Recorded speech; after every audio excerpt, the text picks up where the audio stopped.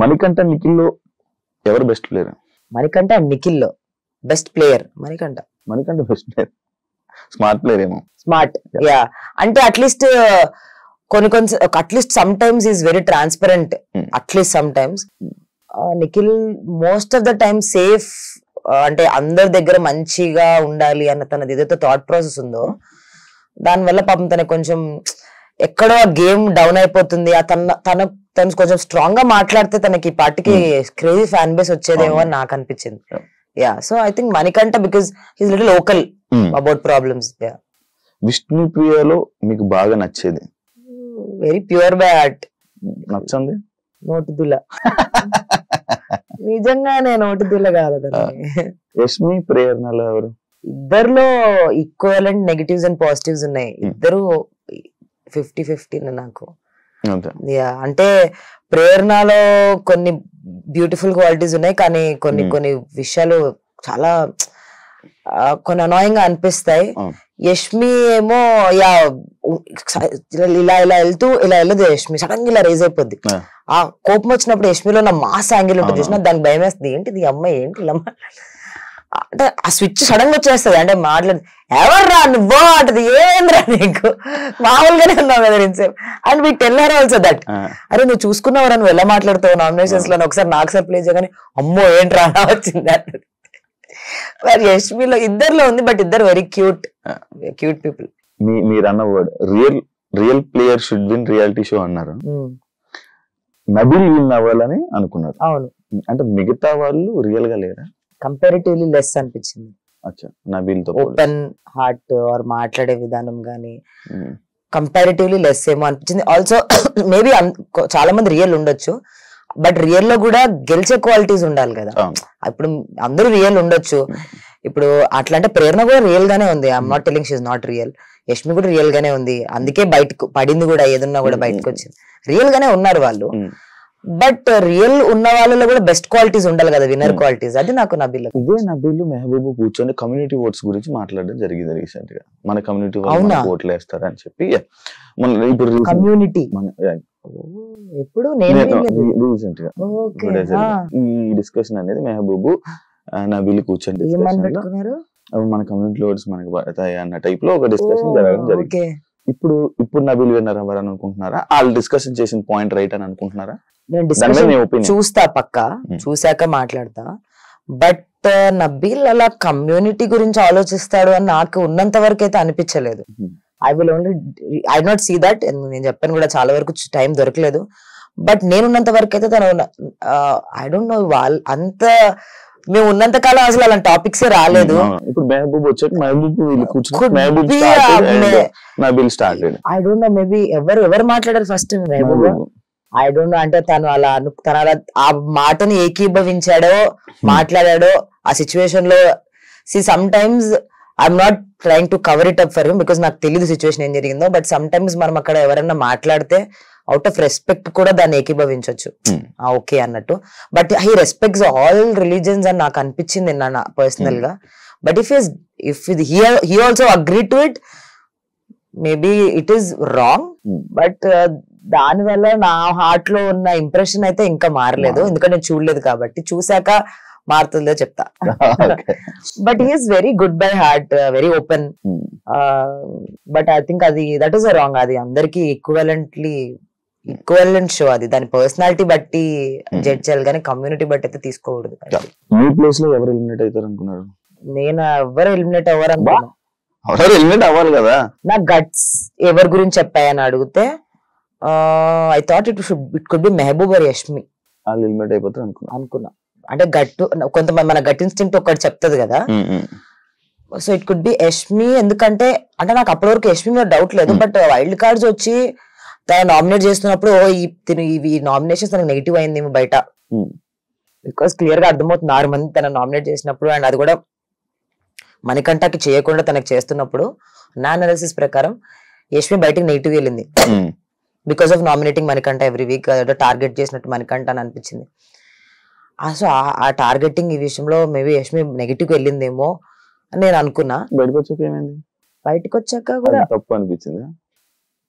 అంతేం లేదే లోపల అన్ని నామినేషన్ చేయాల్సిన అంత అవసరం లేదే యష్మికి అని అనిపించింది. లోపలే అనిపించింది నాకు. ఎందుకనంటే యష్మి పెట్టిన పాయింట్స్ ఏదైతే తన నేను ఎవ్రీ వీక్ నామినేట్ చేస్తా అని తప్పే, 100% తప్పే. అండ్ ఇది వర్కౌట్ అవ్వదు రివెంజ్ అన్నది, ఇది గేమ్ షోలో. కానీ తను అలానే ఆడతాను అని అంటే ఓకే, మేమందరం కూడా ఓకే అని అన్నాం. బట్ బయటకు వచ్చినాక నేను చూడలేదు. బట్ లోపల అయితే నాకు అలా అనిపించింది, యష్మికి ఏమైనా చాలా నెగిటివ్ అయిందేమో దట్ సిచ్యువేషన్. సీజన్ 3 లో సేమ్ జరిగింది. అవునవును, శ్రీముఖి రాహుల్ అది లాస్ట్ వరకు కంటిన్యూ అయితేనే ఉంది. రాహుల్ అవును చూసాను నేను, I saw that season. Rahul Sipligunj winner అయ్యే వరకు చూసా, ఇద్దరే ఉన్నారు కదా టాప్ 2 లో కూడా. వావ్ అనుకున్నా. According to you big boss show అంటే ఏంటి? Reality show. తెలీదు మరి. నాకు అకార్డింగ్ టు మీ టాస్క్ ఇవన్నీ సెకండరీ.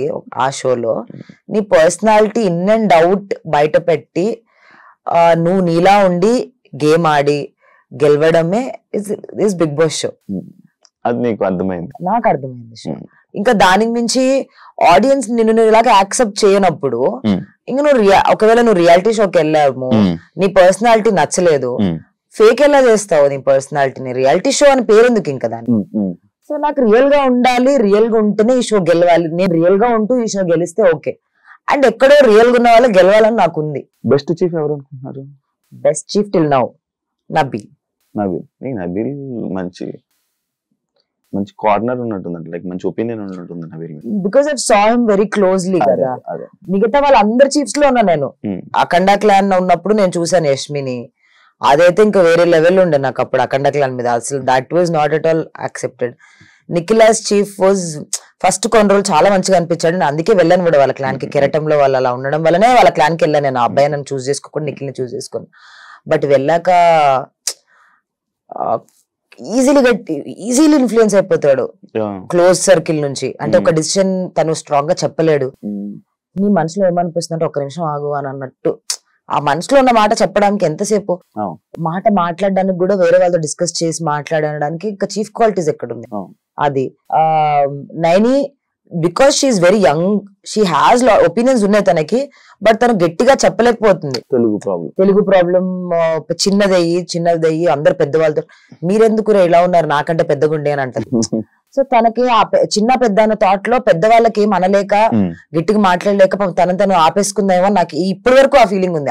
చెప్పాను కూడా తనకి చాలా సార్లు, దిస్ ఇస్ నాట్ ఏజ్, అందరు ఈక్వలే, రెస్పెక్ట్ ఇచ్చి కూడా నీ పాయింట్స్ పెట్టొచ్చు అని చెప్పాను. బట్ లాంగ్వేజ్ వల్ల రెస్పెక్ట్ పోద్దేమో అని కూడా తనకు ఉన్నింది. సో ఇలా తన పాయింట్స్ కూడా చెప్పలేదు.